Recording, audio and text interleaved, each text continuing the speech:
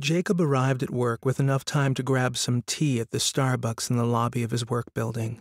Julie behind the counter had been here every workday since he began this job. She was a pretty girl who always had a nice smile for her customers.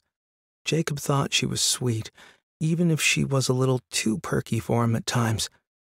She always recognized him, though truth told, he essentially took her for granted. "Morning, Jacob. Do you want your usual tea?" Julie asked, throwing him a smile that should have dazzled him, but which he totally missed.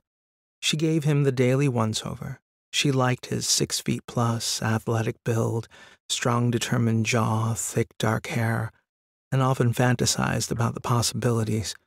What she wouldn't give to run her fingers through his hair and see if it felt as rich as it looked. He was nice enough, even though he was oblivious to her flirting. "Oh, well," she sighed. "Hey, Julie, yeah, that would be great, thanks." Jacob smiled at her, but mentally went back to organizing his morning. He knew he had to finish up the Citibankers review project and review Tom's pen test for World Bank. A team meeting was also in his morning plan. "Here you go, Jacob.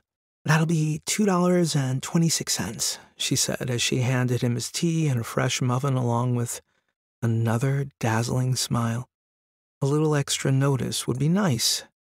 She silently screamed. Some guys were just too into their thoughts to see what was right in front of them.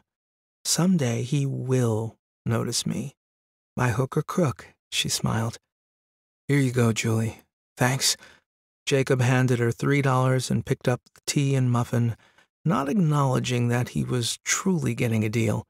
He turned to walk away toward the elevators when reality aligned. He turned and smiled at Julie. "Hey, thanks for the extra snack. You're sweet." She beamed and gave him one more megawatt smile.